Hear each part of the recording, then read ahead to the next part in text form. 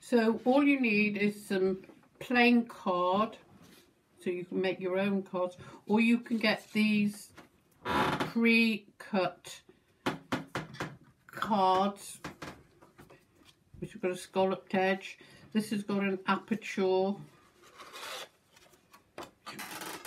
and you can buy these from places like The Range, Hobbycraft, etc.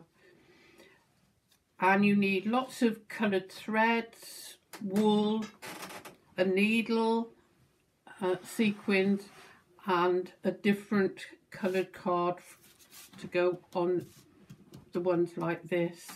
So I'm going to show you now various designs which I've come up with, which are very simple but very effective. This one says, "You are my sunshine." So I've not stuck any of these on so that I can show you the pattern that I've worked out.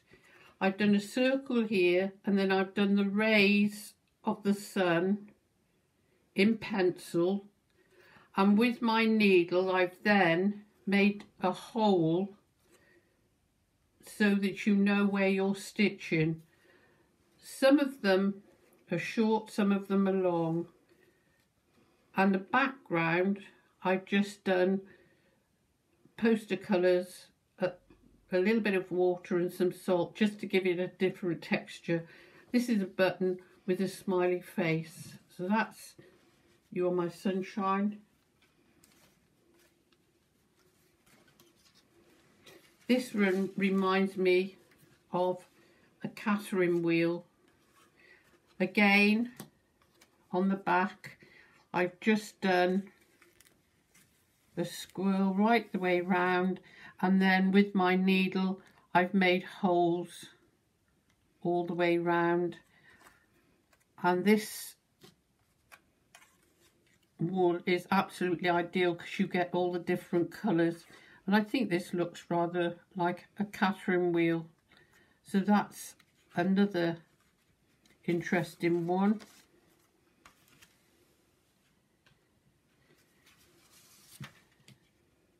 This has got random holes, and I've just stitched in different directions and then stuck some sequins on to embellish it a little bit. This is a rectangular one, so again you draw out your rectangles and then you just put your needle through in the corners and gradually make them smaller and smaller, and then I've just embellished it with 2 sequins and a little pom-pom. This is a tree, just 3 triangles. So you just draw 3 triangles, put your needle in the 3 holes, make 3 holes, and then I've done 2 colours. Again, this is a background made from poster colours, water and a little bit of salt, and I've added a tree trunk and a star.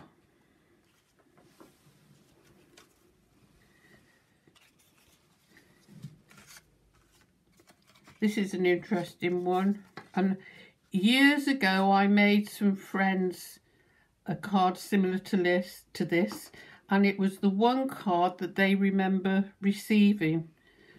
It's just simply 2 circles, and again you've got a hole in the middle, and then you've got long and short pieces of thread, so you get a sort of a star effect. And then I've again embellished it with a sparkly star and put these sequins round to make it more interesting. This card started off without all this. I was just going to leave it, and then I looked at it and thought, that really looks like a fish. So I then added the eye, the scales, the tail and the mouth, and 3 sequins, so it looks as though there are bubbles coming from the fish's mouth. That took me by surprise because I didn't start with the intention of making it into a fish. Children like to do, I found, bubble writing. So all you need to do is to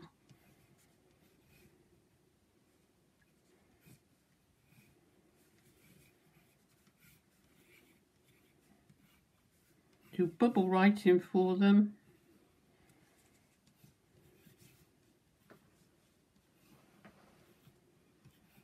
And then let them colour all the letters in different colours, and it is very effective.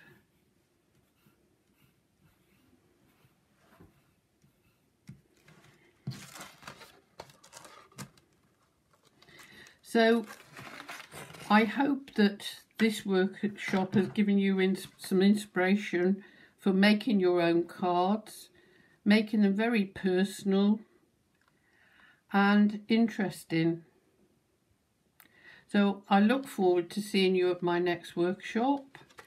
Please press the subscribe button and please make comments to let me know if you've enjoyed the workshops, what other workshops you'd like me to create, and I will endeavour to answer any of your questions. So take care, and I look forward to seeing you again soon.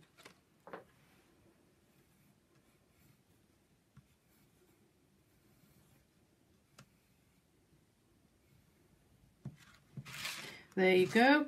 So I hope you've managed to discover some interesting designs and that you'll have fun putting these together and making someone's day very happy.